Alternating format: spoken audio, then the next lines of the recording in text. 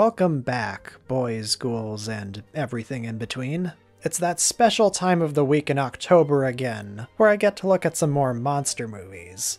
Let's skip the preamble and start talking about some killer creatures.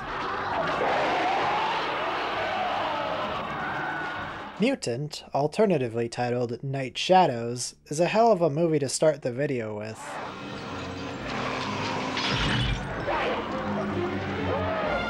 It's about a zombie-vampire outbreak in a small town, and it follows this guy, a real asshole named Josh. He's traveling out to the country with his brother to let him take some steam off, and I gotta say, the introduction of these two isn't on the best terms. Josh's idea of getting his brother to lighten up is to nearly get into an oncoming collision. He seems so weirdly unfazed and uncompromising. No, Mike, I really want you to lighten up. He single-handedly gets him and his brother into the trouble of this film. If they didn't bother those rednecks, they wouldn't have had to deal with any of this.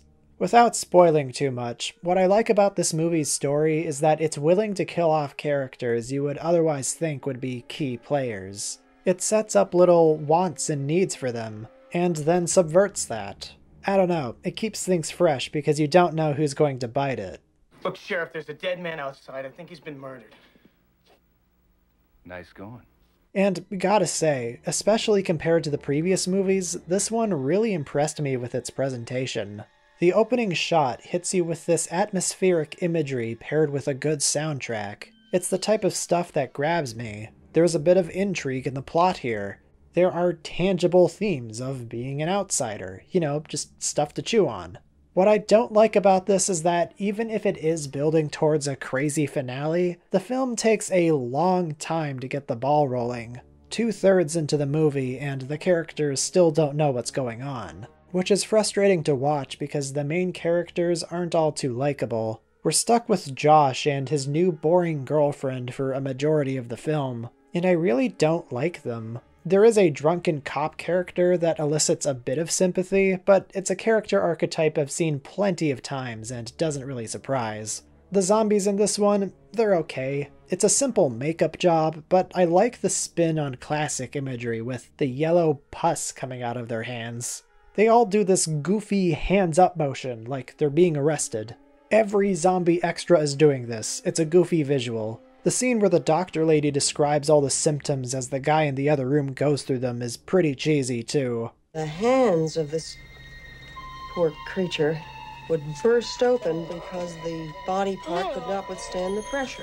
Until finally the poor bastard is reduced to a quivering, wasted piece of jelly. That climax is really the highlight of the movie. The rest of the film was reasonably engaging, if not imperfect. But there's a lot going on in the final minutes that's really fun. Zombies are breaking through walls to chase the characters, they're burning through car windows, Josh is throwing around Molotov cocktails. It's wonderful, so much fun. I genuinely had a blast here. It meanders a bit in that second act, and the characters the film decides to focus on aren't too likable, but once it gets going in the final act, it's a real treat. Mutant is fun, if you can give it the time.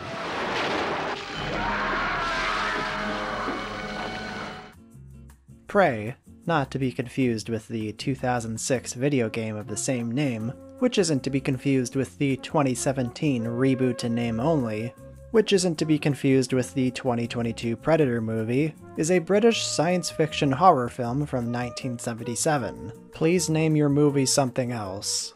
Where are you going? For a pee, do you mind? The film focuses on Jessica and Joe, a lesbian couple living on private property, who encounter a strange man hanging around the area. The relationship between the women is a bit strained at this point. Joe is unhealthily possessive of Jessica and seems to not be too fond of men. In this case, she may have an actual reason, because this guy is a ravenous, shape-shifting alien. Now, this film starts out fairly normal, but things take a turn for the absurd when the alien starts living with the two women. Like the movie itself has gone a little insane from its passive presence. There's a scene where a fox kills their chickens, and Joe swears bloody vengeance on the thing and goes as far as using a triple-barreled shotgun to hunt it. The alien wants to keep his cover and wants to stay on good terms with them, so he kills it like this.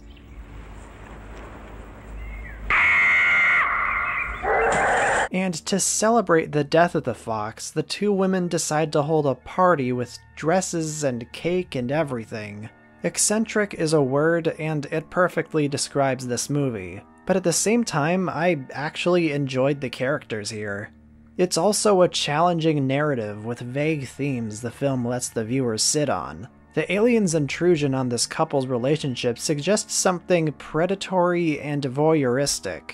The film's title is even Prey, to drive home the point that this thing is a predator. But the relationship itself is already overly controlling and manipulative before the alien even arrives. Jo is paranoid about losing her girlfriend to a man. I can do what I want and I can go where I want.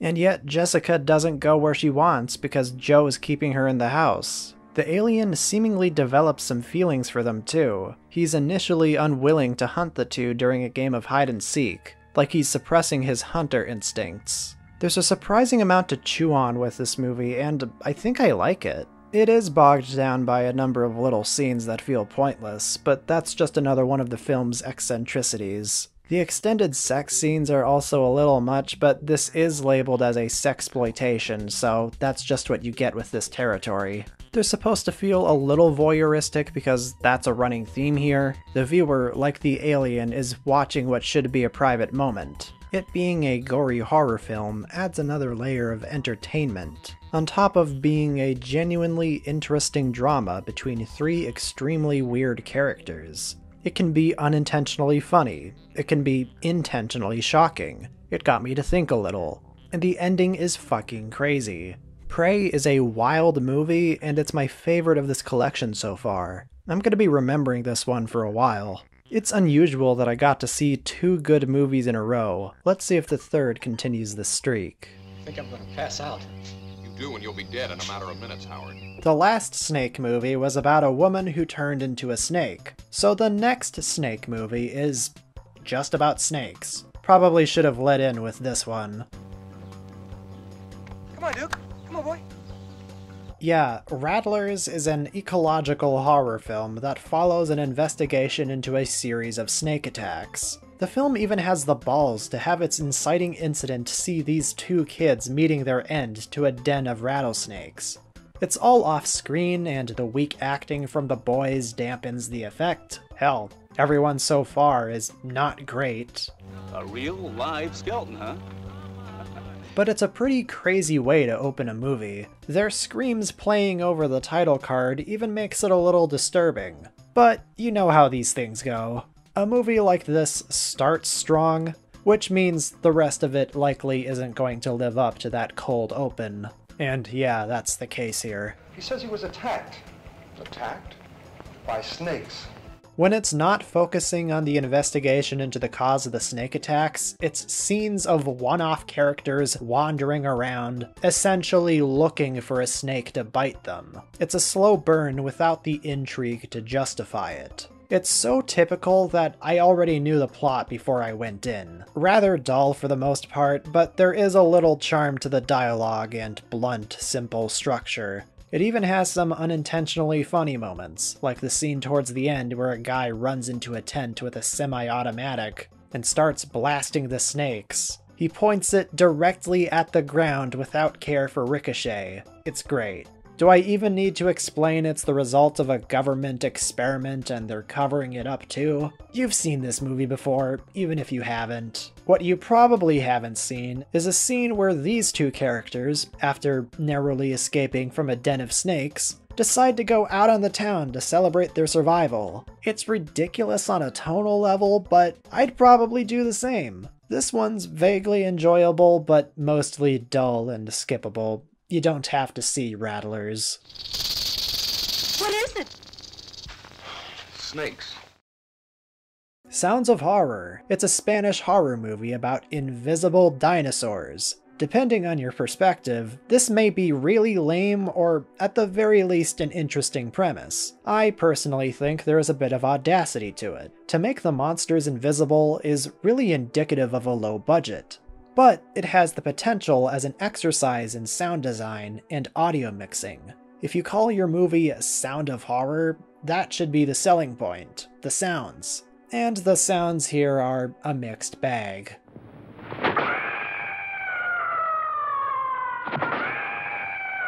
So the film proper follows these casually dressed cave explorers whose violent explosions unearth a dinosaur egg. Several of them, I guess. So now there's a bunch of invisible dinosaurs running around. Try to be patient with us, Travers. She's only an amateur and a woman. Okay. It's explained that they're the result of a Greek curse. The problem with making your monsters invisible is, ironically, plain to see. A lot of the build-up to the creatures isn't very well communicated because the shots they're supposed to be in don't show anything. You don't see anything as simple as an impression of a footprint hitting the ground. No, you have to wait until the end of the film before they start doing that. The creatures don't have much of a physical presence, which is what would have made these moments scarier.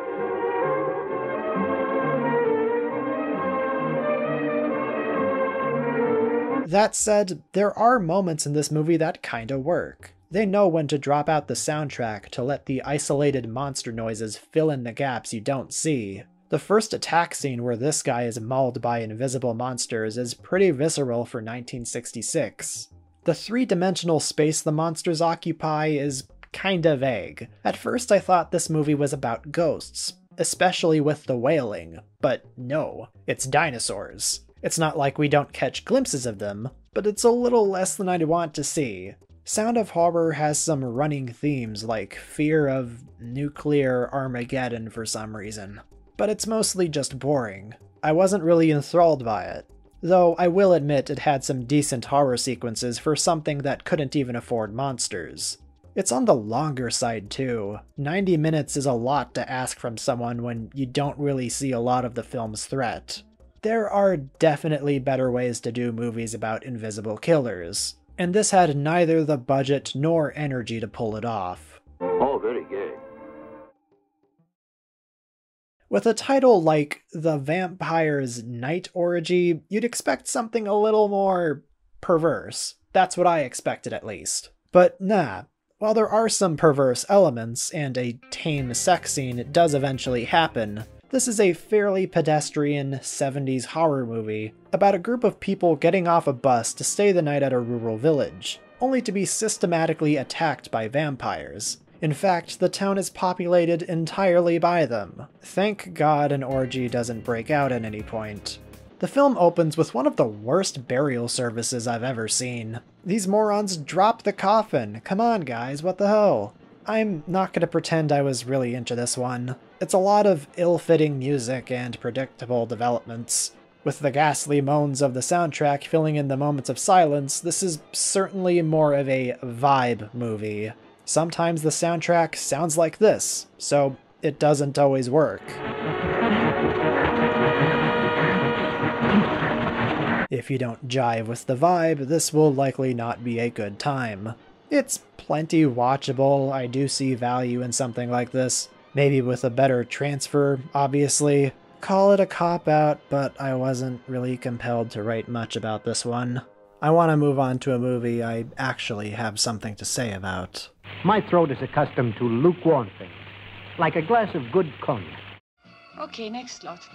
Horror of the Zombies, aka The Ghost Galleon, is actually a part of a series of films called the Blind Dead series. The inciting incident of this one is strange, and goes on for what feels like an eternity.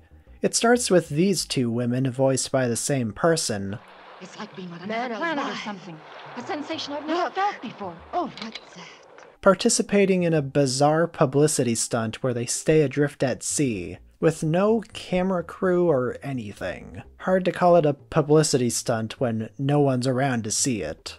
They cross paths with a creepy, fog-infested boat, and sure enough, this is the titular Ghost Galleon. The first 20 minutes feel erratic and confused. It partially follows one of the model's roommates trying to find out what happened to her and escaping from the people forcing her roommate to participate. It's heavily implied she's a lesbian, yet the film goes out of the way to show her being strangled by a guy working for the model agency, and it ends with a scene where she's... well, it's a 70s horror movie. I think you can see where this goes. I thought this movie was about ghost skeletons. So far we've just learned that the people running the model agency are creepier than the monsters. It's never brought up again either. That happens to her and she dies later? That's just mean-spirited. I have no more time to entertain your fantasies. Yeah, the moment-to-moment storytelling of this one is very weak. You could cut out the first 25 minutes and not miss anything of note. But the set design of the titular galleon and overall atmosphere is quite thick. Several scenes are dedicated to characters wandering listlessly, so the filmmakers made plenty use of their location. I'll admit, this one didn't completely grab my attention for its full runtime, but I appreciate its setting. The use of uncomfortable wide-angle lens, the long takes, the utter lack of soundtrack for the most part outside of the Blind Dead's chants. It can be genuinely creepy.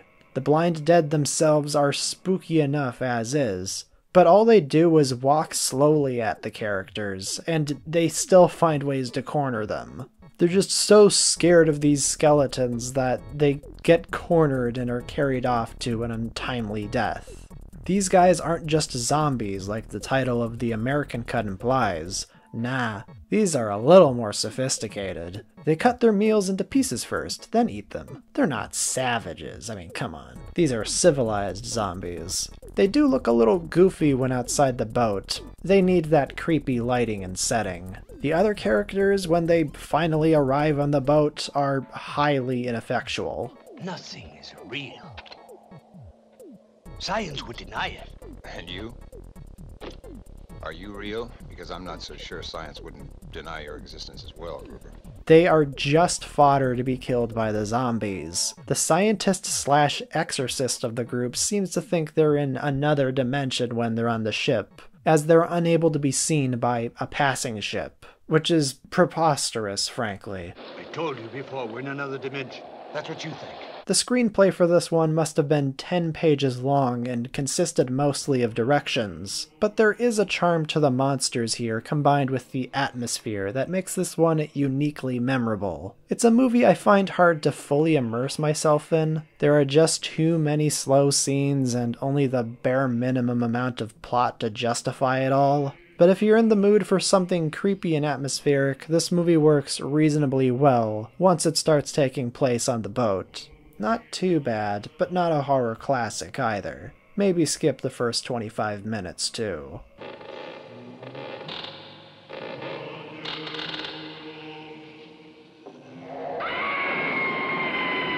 Werewolf Woman. Now this is a movie that's gonna demonetize the video. Kinda hard to talk about it, but I think it's worth looking at more than something like Invasion of the Bee-Girls, which I largely skipped over in the final upload of that mad scientist part. So I'll risk it. The movie starts and whoa, werewolf titties. Obviously I can't show them, but they look like two hairy oranges with nails sticking out of them. Yeah, the movie starts swinging with a dream sequence where a werewolf lady attacks a villager and gets burned at the stake. This comes from the mind of a woman with lycanthropy. She's been struggling with this lycanthropy for years as a result of being, assaulted in the past, and she finds pleasure in violent acts. It's not so much a werewolf movie as it is a movie about a crazy woman who thinks she's a werewolf. It's more psychological. Like A Vampire's Kiss if it was played more straight and had more boobs in it. While it is trying to be sexy at points, there is an overt theme of sexual trauma and what it does to a person. It's more sad than titillating. For certain scenes at least. For others, there's a disconnect between the content of the film and what the soundtrack and mood are trying to imply. This film has some intentionally uncomfortable sequences, where the idea that the werewolf lady is surrounded by a system that simply restrains her instead of helping her, that idea is trying to be communicated. But one scene in particular sees her being licked up and down by a crazy roommate, and rather than realize she's being assaulted and, reflect that, the movie sounds like something out of a bad porno. So the intent here is decidedly sensual instead of concerning, which I don't think was the right one. One scene where the intent of the film and the content actually lines up is the one where the werewolf lady looks longingly at a happily married couple, having consensual buggering in the other room. She wants what they have, but her traumatic experiences prevent her from being normal. Instead of having someone who loves her for her, she hallucinates being, loved by a lizard. It's freaky stuff. This happens more than once in the movie, but with different people, so the ultimate effect of that is repetition. Like, I get it, she's got problems. The werewolf lady goes on a killing spree, and one of the more comedic deaths sees her repeatedly banging another lady's head into her steering wheel, which somehow causes her to bleed all over. Who comes up with this stuff? Despite having some things to say, I still wasn't totally into this one. And I mean that as a movie, and also the freaky stuff it showed. I know what I'm about, this ain't it. It's certainly saying something about how trauma can stunt people's sexual maturity, but like I said earlier, it's hazy in its message because it also wants to be titillating. It's also just kind of boring. I wasn't really a fan of its pacing. It stops to be a police procedural, and by then I was checked out. They're just repeating information at this point. This did not need to be 98 minutes. Nowhere near as bad as other movies in this collection. I was somewhat engaged up to a point, but it fumbles its message pretty badly and just comes off as mean-spirited. When it's not being ridiculous, at least.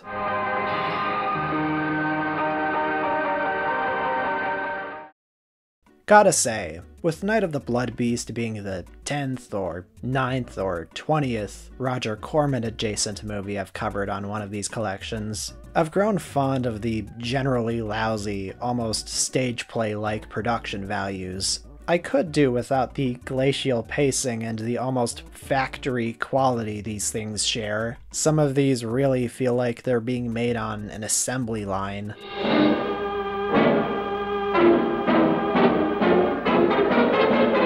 But they all have the same music, and it's nice knowing that's always going to be there. This isn't a Corman-directed film, but it's got his and his brother's stamp of uniformity that I really can't hate. What's missing is the sort of tongue-in-cheek that his directed films usually have. That's not present here. Anyways, this movie's about a male astronaut who gets impregnated by a space parrot. Now I am able to speak by assimilation, a form of photosynthesis. Okay, there's a little more to it than that. He's initially thought to be dead after crash landing on Earth, and as tests are performed, his monster lover is going around attacking people at the facility he was brought to. They get marooned there because the Blood Beast seems to be generating a magnetic force field that disables vehicles and watches. Oh my god, he's white. You just realized? Yeah, I'll be honest, I watched this one with friends. Believe it or not, there is blood in this movie, and it's shot pretty tastefully. How could that be? The entire hull is made of magneridium alloy. Of all the voices the alien got stuck with, it's so funny that it ended up sounding like Elmer Fudd. He will live on to become a greater being in future generations to come.